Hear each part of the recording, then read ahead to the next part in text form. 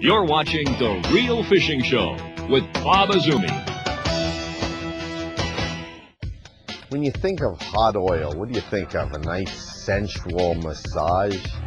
Well, in the case of today's guest, who's fishing with my brother Wayne, when you think of hot oil, you think of grease popping in a fry pan over an open fire full of fillet. This guy eats everything he catches. It's Daryl Cronzy from Going Fishing. He's fishing with my brother Wayne. Once you see this piece of work, you'll never forget it. Glad you could join us. Coming up, Lake St.Clair is known as a fish factory for muskie, walleye, perch, and smallmouth. On today's show, Bob shows us how scaling down your tackle can help you catch pressured fish. Looky there. All right.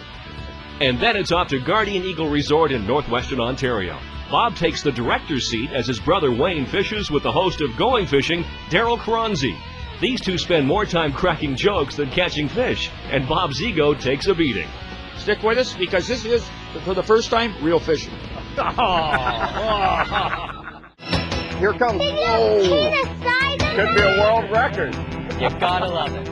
All right. Oh, man. Oh, yeah. Oh, yeah. All right. Oh, man. Way to size that one. Oh, there, you got it. Yeah. That is so cool.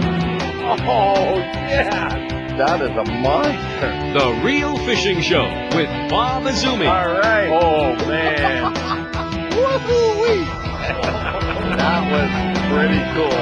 Oh, I got one! A Slavosaurus! yeah. Okay. Oh. Man, that's a good There fish. it is. Oh, yeah. Good one. Whoa. Here he comes. Yeah. Wow, look at that. This is what open fishing is all about, right? 16 pounds. Look at there. Real Fishing is sponsored by Chevy Trucks, Ontario, More to Discover, and Tim Hortons. Hey, folks, that's what I call real fishing.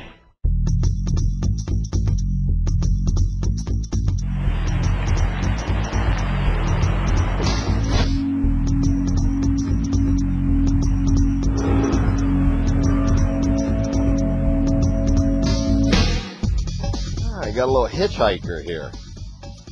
A mayfly. All right. See you later, guy.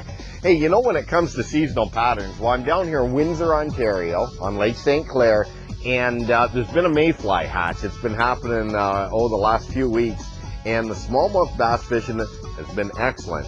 When you get a mayfly hatch, you'll get walleye, smallmouth, and all kinds of fish feeding on them, and there's no question that Lake St.Clair is a fish factory. I'm talking about muskie fishing, walleye fishing, bass fishing. It's incredible. And it's a big bowl-shaped lake. And what I'm doing today is I'm just practicing for the Canadian Open Bass Tournament, but I want to show you a little technique for pressured fish. Now, I'm going to fish areas that really got hit hard this weekend by a number of tournaments, both out of the U.S. and Canada. And even though a lot of these fish have been caught and released in this area I'm going to, I'm going to show you a little technique on finesse fishing them, especially since they've been so active during this mayfly hatch. Let's get out there and I'll show you what I'm talking about.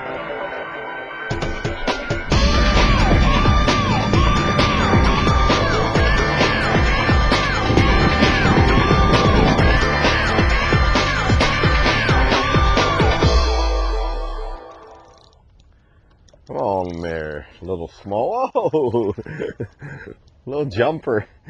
You know, one of the things about matching your tackle to the fish is a lot of people get carried away with heavier line for bass fishing. And what I like to, oh, he came off. What I like to do is every now and then just lighten up. And as I said, this area here got pummeled opening weekend of bass. I mean, there were so many bass boats and pleasure boats through here bass fishing that I figure these fish had been fished for pretty hard. So that's why I've lightened up, and I've got 4-pound silver thread on here on a little 750 size reel with a light action rod that I designed for Shimano.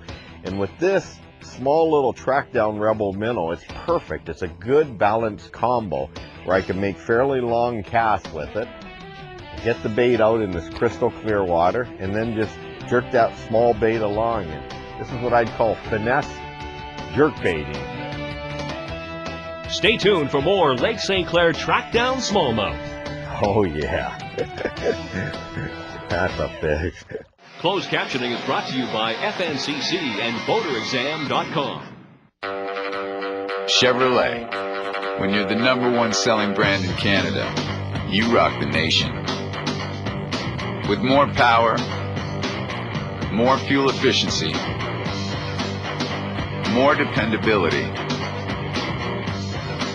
and more utility. Plus, get the Silverado Special Edition Crew, now with $1,000 worth of extras on us. The Rock the Nation event is back and rocking. Coleman promised. Coleman promised to light my way. Coleman has been making reliable lanterns for over 100 years. Coleman promised me shelter from the storm. Only Coleman makes tents with a WeatherTech system to keep you dry, guaranteed. Coleman promised to get me through the night. The double lock valve guarantees our beds won't leak. Coleman promised to keep things cool. The extreme cooler that keeps ice for 5 days in temperatures up to 32 degrees Celsius. That's cool. Coleman promised. At Coleman, we keep our promises for the past 100 years and the next. Let's take a look down under with this week's Fish Eye View. Sponsored by Mercury, #1 on the water. It's one of the oldest theories in angling. You need big baits to catch big fish, and the small fish will leave you alone. Sounds logical, and in some cases we know it's true. Over the years, we conducted a thorough study on this claim. First, we headed to Knee Lake, a place infested with pike and walleye. To avoid tiny hammer handles, we armed ourselves with giant chunks of plastic. Still, we caught plenty of small fish, along with enough big boys to keep us happy. Back home, we played around with a big smallmouth. Heads and tails the largest bass in a local lake, he easily inhaled an 8-inch wad of rubber. Next day, would he be interested in a tiny 1-inch crappie jig? In some locations, fish are opportunistic feeders. When you toss a big bait, you'll still interest anything out there with big ideas. Checking the books, the largest specimens often fell to standard, even small lures. Witness the world record muskie, a 65-pounder by Ken O'Brien, compared to the 3.5-inch plug that captured the fish. The 34-pound Canadian record brown, this 1-inch lure. The reason for this is size of available forage. Fish key in on the most abundant food source and feed selectively, even exclusively on these.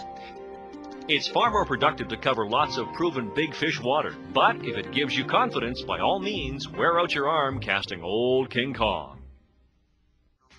Fishing in areas that receive a lot of fishing pressure can be tough. That's when you have to try something a little different in order to coax a fish into biting. Using smaller sized baits can really pay off. Chances are that the fish haven't had as many small lures thrown at them, and they're more willing to bite. The new Trackdown Minnow is a great option because of its size and realistic finish. It sinks at a rate of 1 foot per second, allowing you to precisely control the depth of the retrieve. It's just over 2 inches long, which makes it the perfect size for fishing for pressured fish. So be sure to keep some of these in your tackle box next time you're out on the water. Even pressured fish can't resist them. I'm gonna go real shallow.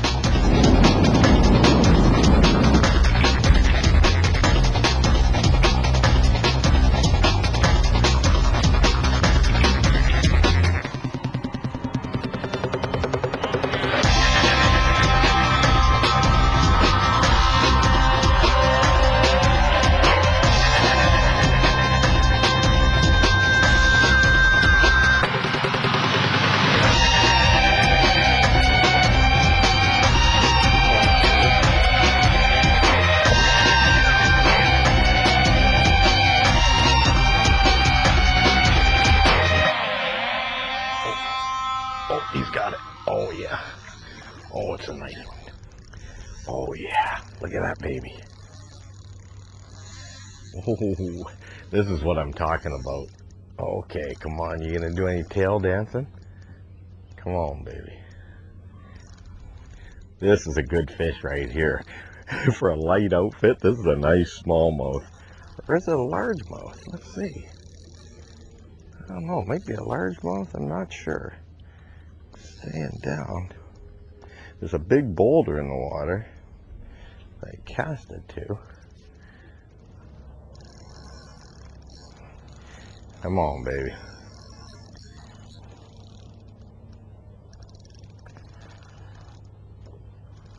All right. Oh yeah. That's a fish. This is a big old battle-scarred fish here, I'll tell you. Look at this. He's got a slice from a muskie out of him, too. Looks like a muskie is taking a slice out of him. Oh, wow. Looky there. All right. Where are those pliers at? That's a hog, but look at him. He's a battle-scarred old brute. Just battle-scarred. I changed up. I put the rainbow trout color. This comes in 4 patterns, this lure. Rainbow trout, cutthroat, brown trout, and brook trout. This is the little rainbow trout color right here of the track down. Now, look at this.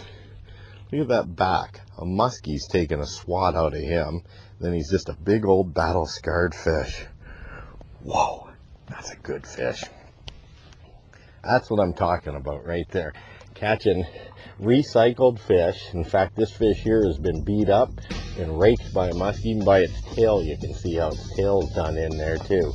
But it's a survivor, and for a survivor, you deserve to go back.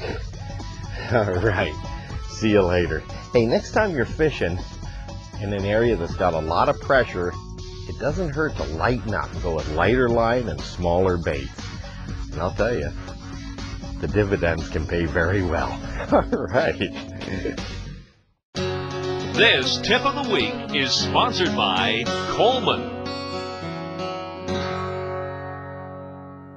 Should you use your motor in forward or reverse? Well, in today's tip, I want to talk about using it in reverse back trolling. I've got a 4-stroke tiller here, and the whole idea is to hold it in this slight breeze and to hold over structure. Now, what I'm doing is I'm marking walleyes in deep water here, anywhere from 25 to 30 plus feet of water, using a jig and minnow fuzzy grub, just tip with a minnow, and keeping it as vertical as I can, and holding or hovering over the structure. And how I'm working some of the contours around here of this bit of a hump off this island is I'm just using the boat slowly in reverse, every now and then kicking it into neutral, and working it ever so slowly with that jig and minnow. So the whole idea of back trolling is boat positioning and holding yourself right over the fish. Up next, Wayne Izumi and Daryl Cronzy show us why they're such good fishing partners. There's something new at the top of the food chain. The world's first supercharged 4-stroke outboard, and the only power system of its kind anywhere. The revolutionary Mercury Verado. From whole shot to top end, it delivers unmatched power and acceleration, all in the quietest outboard ever built. See why all other outboards are history. Mercury Verado. Take charge. Bomber. The one and only.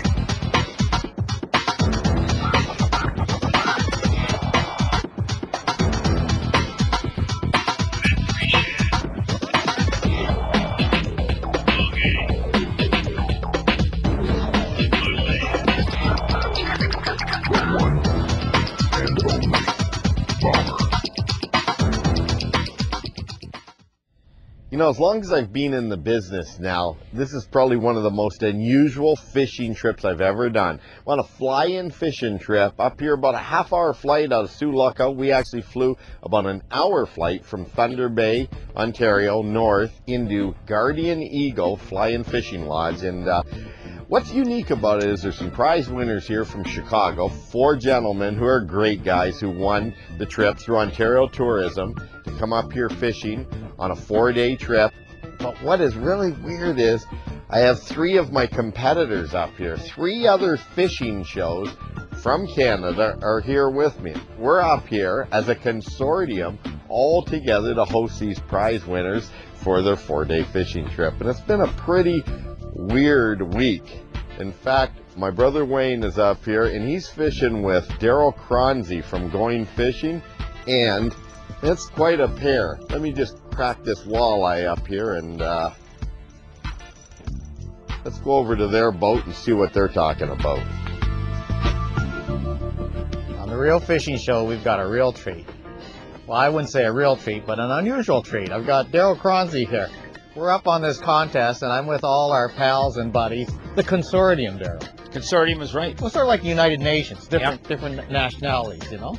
And we got the executive producer sitting in the front there, just laughing his chops off. But we're going to do something very unusual. We're going to go out, catch a few fish, and talk about the state of the union.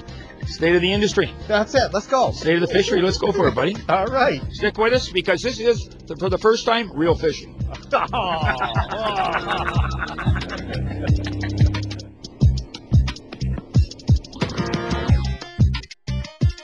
Want those Japanese motors going forward? Yes, sir. Yeah, I guess you're used to gray, not the good black, right? When you grow up, too, you'll be able to get a nice black one, okay? Is it strange to be fishing with intelligence for a change? I don't know. Actually, if you turn sideways, you got about the same profile as my brother, so maybe I won't know the difference as long as they keep quiet. Problem with both of you, you never keep quiet. Both of you. Wayne, what was it like growing up with Bob? I don't know. I was always making money. Well, so he could eat. You must have made a lot of money. Oh, look at that smile on his face. Look at that smile on his face. You think he's got something there? Yeah, he's got something there. You know, only if Wayne and Daryl could catch fish like that. Oh, look at him.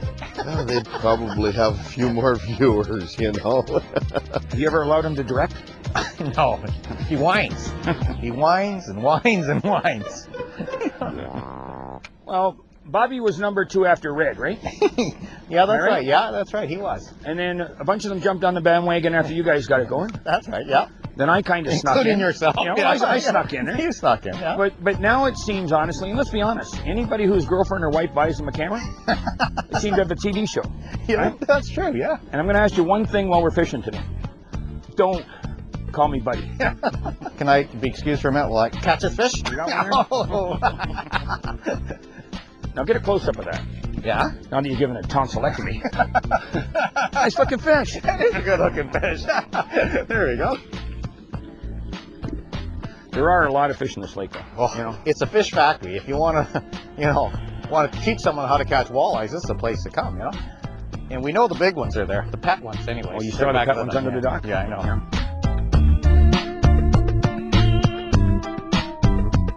Need some fish?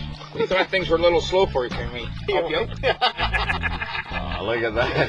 Gronzy actually threw a fish back. I thought they all went into the lard. You never thought of a partner? No, I mean, since we started this thing. A good partner? Well, a hockey player, or an ex-hockey player. You never thought of bringing somebody in? That's how bad the caster they are. They just cast in my boat. That's Cronzy's lure, too. It's no good. I'd bite the line, but he's using anchor rope. Let me see. Is that how you do it? I've only seen that on one other fishing show. No kidding. You're picking up bad habits, let me tell you. Let me try that again. You know, that's really hard. I saw that. I thought it was a dysfunctional thing, but... Oh, you want to hold my rod, buddy? There's more laughs with Wayne and Daryl coming up. I figure the more bass I eat, that's where I put him out of business. There is a place where people still care about real quality and innovation, where ideas aren't limited to an 8-hour clock. Performance is measured by your total satisfaction, and attention to detail is a celebrated way of life. Welcome to the Ranger family. Real people, real commitments, and boats that are literally legendary.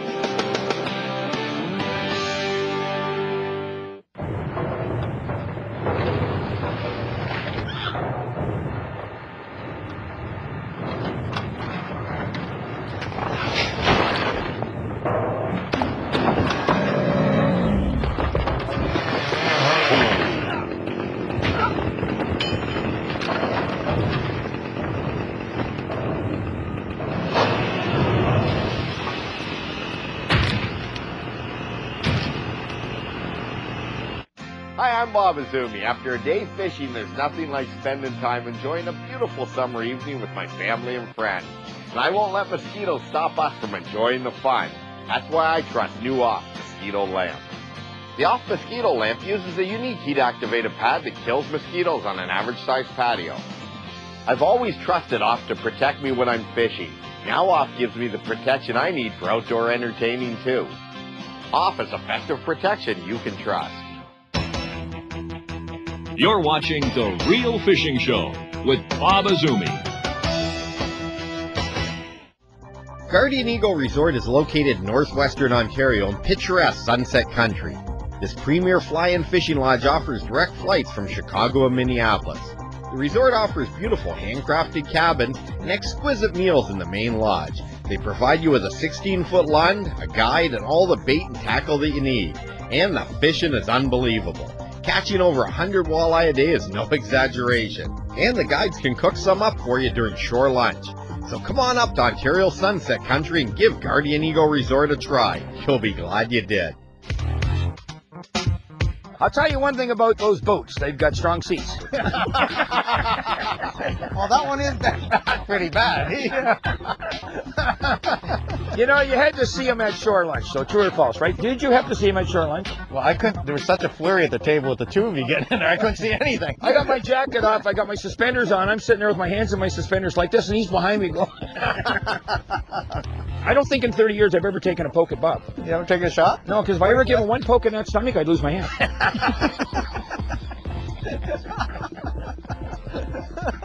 You know, I had the wife up to Barrie the other day. Yeah. And we went, I forget what we were at, Molson's Park, right? Yes. Doing a little appearance here. And I couldn't believe this. There was an Azumi sushi house. True or false? Well, that's true. You know, it is. That's true, I think there's a couple stores here. And I guess people have asked you, if, you know, do you guys got your finger in that? You got it in everything else, but you got your finger in the sushi house? Yeah, I got one too. Yeah, okay. But if you know, you got your finger in the sushi business. No, we don't have our finger and you in said it, no. Know? Well, it's a hell lot better than you. I've never heard of a Karanzi restaurant. I just told everybody you're not in sushi. Bob's the front man for the Mandarin. Wait a minute. The front man for the Mandarin is that little stone Buddha they got out front. Do they have anything nice to say about anything or anybody? Now, let me ask you something. Yeah. You're on the bass tour. Bob's on the bass tour. He's on the bass tour in Canada and in the United States, right? Yeah. Spending a lot of your money? That's true, yeah. You know, we could do a lot more shows if he was around. Do you like eating bass? I know you do. I've seen you boil them up. I figure the more bass I eat, that's where I put him out of business. I want you to know something. Now listen, if you're a not just a big shot, but if you're somebody in Ontario or even in the United States, right, and you get these bass guys pull up to your docks, don't let them steal the fish from under your docks. Run out there, stamp on the docks, and throw rocks at these guys like Azumi that are trying to steal your pets from under your docks. You know, he hasn't shaved since he's been up here. He's been up here for like 4 days. He is looking so stuffy right now that I didn't know if it was the real Dale Cronje or somebody that just fell out of the ditch. Now here, do you want my rod? Like, let's be honest. When you're going to come north, though, and all kidding aside, if you can come in here and catch 50, 60 fish like this in a couple hours, yeah, right? Yeah. What more do you want? That is nice. You know, we have a tendency to get sort of jaded, and we're catching so many fish. You're saying, "Oh, whoa." Boy, that's typical Northern Ontario. You know, you're going to get your 3, you're going to get your 4s, you're going to get your 5s. You watch some of these other shows, and they'll ice pack a bunch of 10s. But the live fish, they're like this. Does anybody out there know a good lawyer? Oh, look at Bobby's got a fish. Can you believe that? Yeah. And nobody put it on his hook. But anyway. No. Turn the camera around, get on the real man in this show. I've got my lake and you've seen the fish in it, right? You know why the fish are in it? Why? I've got a no-fly cormorant zone. You know? Really? 6 o'clock in the morning, out in my underwear with a shotgun, just to making sure that the cormorants leave the fish alone. No. Well, actually, if you're out there in your underwear, you don't have to fire out the shotgun. You scare them away. I just gotta wait. Flash them once, and they're gone to the other end of Georgian Bay. But no, we do have a problem with cormorants. We've got a problem with the zebra mussel right now. We've got a problem with the gobies, and again, we got a problem with some biologists. But our fishery is pretty good. If you look at it, it is. Look at this. This is spectacular what we're doing here. Middle of the afternoon, late summer, pulling fish up after fish out of here. It is paradise. I use that word a lot, but it is paradise. Yeah, so we do have some good management and great resources. You know, Bob's on a roll over there. I just wish he'd get off the side of his body and stand up. They keep referring to my belly. Well, I'll tell you one thing. Earlier today when Daryl was wearing his bib rain suit bottoms, I thought he had something under it. I thought he was carrying spare tackle, maybe some rods and reels and spare clothes under there. I'm not sure what he had there. And then I looked over and Wayne, he looks like he's underprivileged. I don't know, between the two of us, like Abbott and Costello. Now I guess you're going to go to Lawrence. You're going to try and get Lawrence, right? Oh, I'm sure we will, yeah. You know what's really nice? What's that? You won't be playing with Etch-a-Sketch anymore. I used to say you drop those other fish finders and all the ink falls to the bottom. You just shake them right back up and get them working again. I hear Bob saying, gee, look at the fish on that fish finder. He's never seen reality fish finders before. Wayne, this has been fun, Wayne. I mean, honestly... This has probably been the fastest show in TV history. Yeah, but you've got somebody to help you catch fish. No, but it has been fun. It's been a good week. Oh, it's been a great week up here at Garden Eagle Resort. You know, there's been a little bit of pouting amongst the four of us, right? Well, not me and you. No, that's right. Hell of a lot of pouting in front of the boat over there. Yeah. But we've had a lot of fun. Oh, great fun. You know, lots of fish. Lots of fish. But just don't call me buddy. You got another one there? Yeah, that's right. You are learning. You know, we got to close this thing. I've been told I'm in terrible closure. I cannot close a show or anything. So, you know, you've got a lot of experience in closing. But you want to know something? What's that? First off, you're learning how to catch fish to close them, right? Yeah. And I'm catching bigger ones. You got a nice fish. You got a nice fish. Yeah. And I'm going to close the show off. Can I close the segment off? You close the thing off. Hi, I'm Daryl Cronzy. I want you to know I'm fishing with my good buddy Wayne Izumi, and we are fishing, real fishing, right? This is real fishing. You know, it's nice for a change. Yeah, sure. Put them back or eat them, one or the other. Wow, you're the expert on the eating. Let's go. Here he goes. The end of the show. That's the closer. All right. Hey, we had a great time up at Guardian Eagle Resort, but I will say these two are a little too close for comfort. We'll see you next week right here for some more real fishing. All right. See you later. Oh, wow. I'm full 8 Coming, Jimmy? I'm coming back. That is a fish of a lifetime. Whoa. Well, that is just amazing. Look at that thing. Oh, yeah. Wow. That was too cool.